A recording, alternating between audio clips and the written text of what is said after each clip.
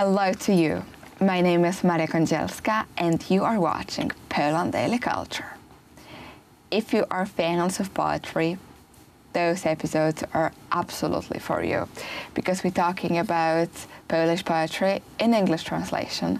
And with me today in the studio is Julia Wilde, a poet herself and a translator. So you understand how hard it is. And we're talking today about Herbert. And what I found with Herbert is the fact that first of all, he uses a very difficult language. Words which are not common, not every day. And the other things, he doesn't use any punctuation. So you don't even, for the first one you read it, you just read it the whole poem and you don't know where to stop. That's true. There is no rhythm in a way, right? While in Tuwim there is, well, rhythm is almost everything. Here there is actually no rhythm in the sense that there is no structure, there is no visible structure. Yes, and you have to put and find a structure yourself. Yes. Which of course requires already an interpretation and the various different of interpretation. And we were talking in the previous episodes how very anti-communistic he was, in a way that he also was never cooperating with the system and sustaining the inferiority of his financial state with bravely, I would say. And it's put also all the call to be against the communists in his poem, The Power of Taste. And I would like to read a few more verses of this exquisite poem because we can also see the true characteristic of Herbert's writing in it. Who knows, if we had been better and more attractively tempted, sent rose-skinned women thin as a wafer, or fantastic creatures from the paintings of Hieronymus Bosch. But what kind of hell was there at this time? A wet pit, the murderer's alley, the barrack, called a palace of justice, a home-brewed Mephisto in a Lenin jacket.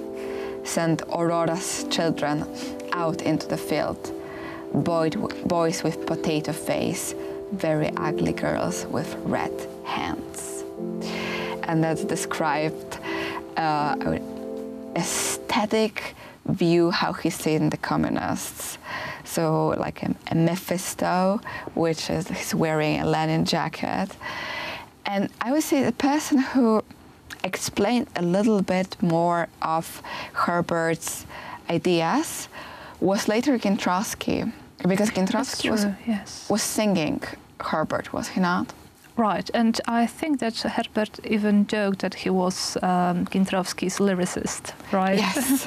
At some point, though, it was Gintrowski who wanted to take Herbert's poetry, but then at first he wasn't very happy about it. Yes, he wasn't very enthusiastic, but then he grew to appreciate it, and he called himself Gintrowski's lyricist. So yes, anyway. Yeah. And but when you read, when you have to say about Herbert that he is hard to understand also because he comes back to huge part of culture. So to understand him, he refers to philosophy, he refers to paintings, he refers to history, he refers to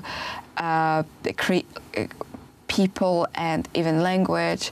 It's hard, that's why you have to be really well educated, especially in philosophy, to understand him, don't you think? That's true. You could say that he is a philosopher poet, actually, right? Because not only does he refer to philosophy and the culture, let's say, of European mostly, but he also has some very distinct views and thoughts, and he's really like a teacher, because he's almost like a Socrates in the sense. Right? Yes, because he created his alter ego was Mr. Cogito, yes, exactly. And put in Mr. Cogito's mouth a lot of his own statements. Yes, it was also kind of Basel, what kind of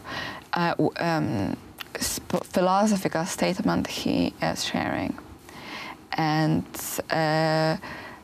and what is his actually his opinions and what he thinks when it comes to human nature, the situation in society, the condition of being in a way as well. But why is he's also so beautiful? Because when you know better, or you have favorite painting on a favorite character from the past, sometimes Herbert recreated them in a new way.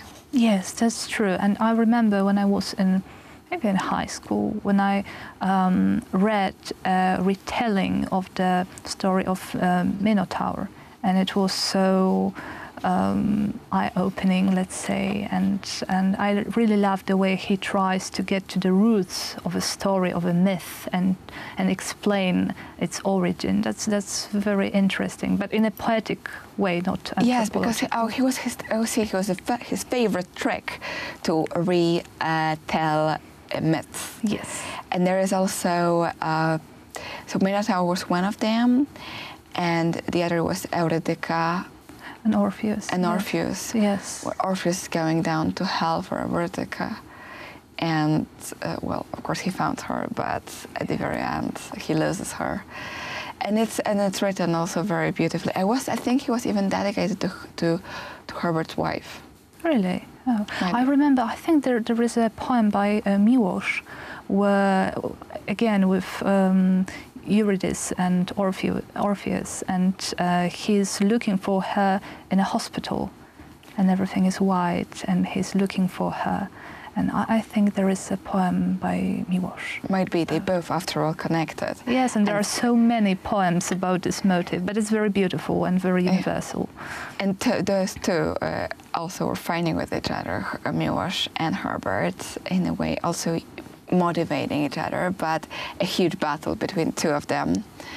Well, we still decide which one of them win. I'm not sure which.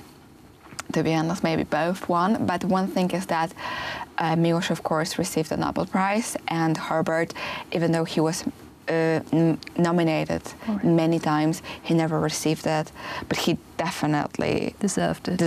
Yes, I absolutely agree. Yes. So just to wrap up this episode, we can fully say that and support that idea that Herbert should have won and be honored with Nobel Prize, because that's absolutely exquisite, and the beautiful and world-class poetry of his, and that's why he should be appreciated, and I hope he will be also by you. And thank you very much for watching Poland Daily Culture.